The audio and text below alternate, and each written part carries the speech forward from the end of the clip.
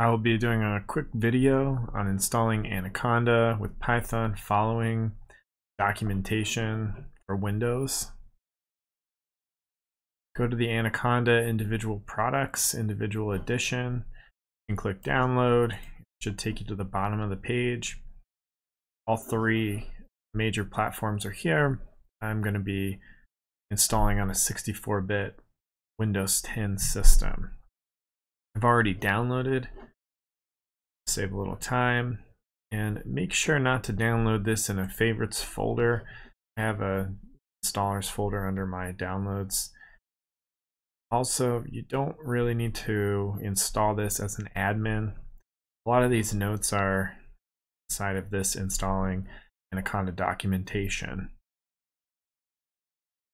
We'll walk through a couple steps and then just do the full install. Just going to double click regularly. I'll walk through and read the license agreement. I'll install just for me. Pick where you install it. If you decide to create a different folder name, just be careful about the name of the folder. It doesn't like spaces. It's asking about where we want to install Anaconda.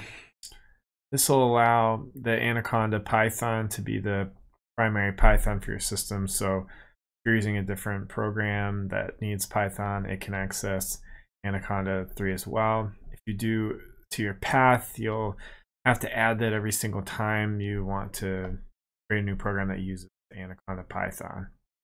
We'll just keep it simple and just register as my default.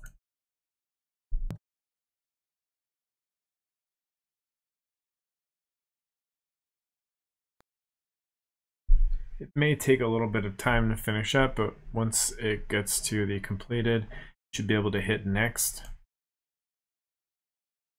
It allows you to add in things like PyCharm and other things. We're going to stick with the standard Anaconda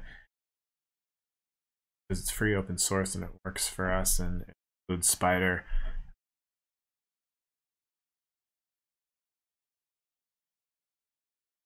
I'm going to uncheck these. Feel free to look at those as you need. This should conclude our basic setup for Anaconda and all the tools already built into the system. I'm going to run Spider just to make sure everything works.